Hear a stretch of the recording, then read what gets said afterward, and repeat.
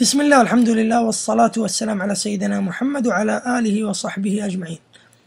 حنتعرف على موضوع متغير أو variable. لما تسمع هذه العبارة تحس بلبس أو ببعض على قولهم بعض اللخبطة.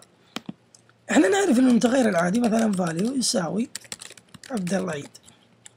الآن لاحظ المثال هذا متغير عادي اسمه value وقيمته string اللي هي عبدالله عيد.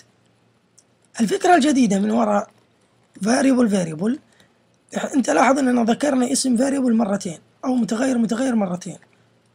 المتغير اللي فوق حط دبل اس دولار له وكلمة value وحط له القيمة 10 مثلا. الان ايش الفرق بين اللي فوق واللي تحت؟ الفرق بينهم انه الاول له اس دولار واحدة والثاني له 2 اس دولار. طيب المقصود بفاريبل لاحظ الان، لاحظ من فين انا اظلل هذا المتغير.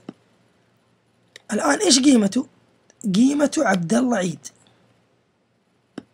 الحركة هذه دبل اس دولار معناها خذ قيمة المتغير value وحولها الى متغير.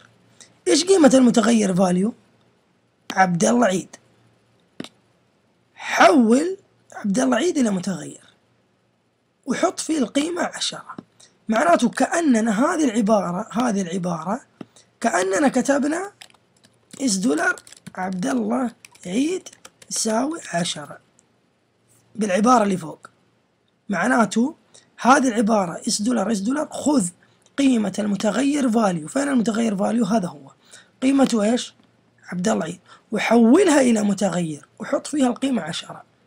يعني هذا السطر كأننا كتبنا هذا السطر. الآن امسح هذا السطر وقول له ايكو عبدالله عيد. كم حيكون؟ حيكون 10. الآن خلينا نحفظ ونطبق، سوي ريفريش. شوف الآن قيمة 10. وهذا معنى متغير إنه يحول لك قيمة القيمة الموجودة في متغير ما إلى متغير. وصلى الله وسلم على سيدنا محمد وعلى آله وصحبه أجمعين.